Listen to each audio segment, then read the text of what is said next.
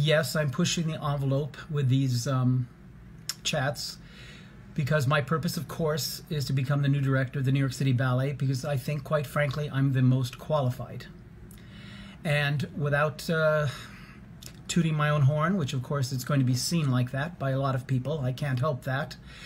The reason I'm the most qualified is simply that I worked with Balanchine as a principal dancer. He had me choreograph 8 ballets for the company under his tutelage. He also had me teaching at the School of American Ballet and the New York City Ballet Company classes, not when he was unavailable, but because he wanted me to. It was part of my education. It was part of my training. This was before Peter Martins came on the scene and I went to Los Angeles, which again may have been a big mistake.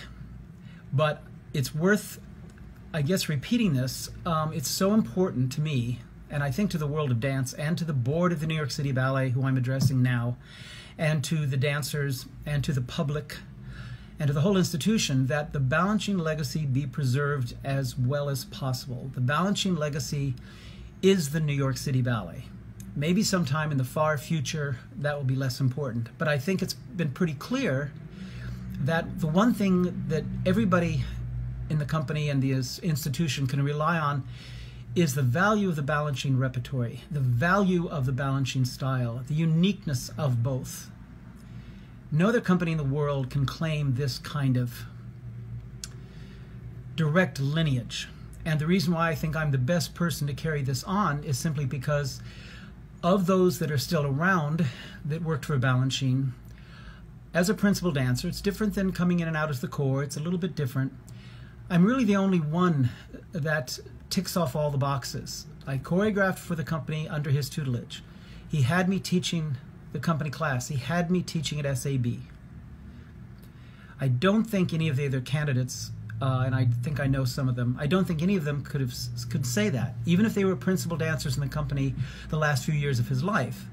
I was there before the last few years of his life.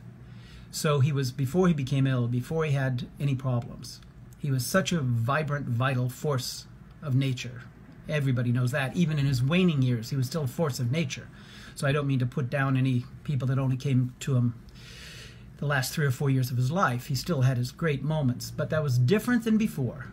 His classes were different. His energy was different. And luckily, I still remember that. Clear as a bell.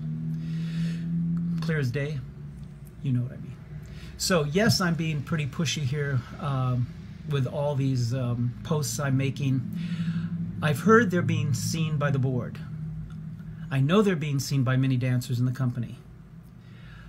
You choose who you want to, obviously, but think about it, because it's very, very important if you're going to have a real lineage of the Balanchine heritage. And Robbins too. I mean, my God, I was, principal dancer and dances a gathering, Goldberg Variations, and Evening's Waltzes. So his first 3 ballets back with the company.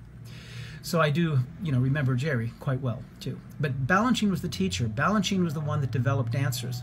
And I also have a history of developing dancers with my Los Angeles Ballet. Damien Wetzel is the most famous. But Darcy Kistler also went to our school. I have dancers in companies all over the world that were trained in my company and my school. And I can put you in touch with them. So yes, I'm being pretty forceful here, but I think it's important. And the reason I post things of me dancing, even at my advanced age, is to show that I'm still, alive.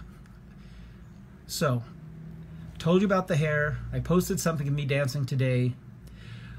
I'm passionate about the company. I'm passionate about Balanchine. Also, in closing, Lincoln Kirstein told me something 4 years after Balanchine died when I was back in New York, and I think I talk about this in one of my other posts. He said Balanchine wanted the company to be fought over. In one way, he wanted to take it with him. And in one way, he did. But Lincoln told me that Balanchine wanted his, this is the quote, Balanchine wanted his crown to be fought over. He wanted to be like King Lear. That's according to Lincoln. At the time when I was in New York, I didn't want to fight. I'd been fighting 10 years in Los Angeles. But now it's crucial. Now the company, the board, it's at a tipping point. It can either go on with faux Balanchine, with people that didn't work for him, or people that heard second or third hand, etc., etc. I'm the only one, I think, that's a candidate, unless Jacques d'Amboise is, but I'm the only one that Balanchine had teach the company on a regular basis and teach at the school.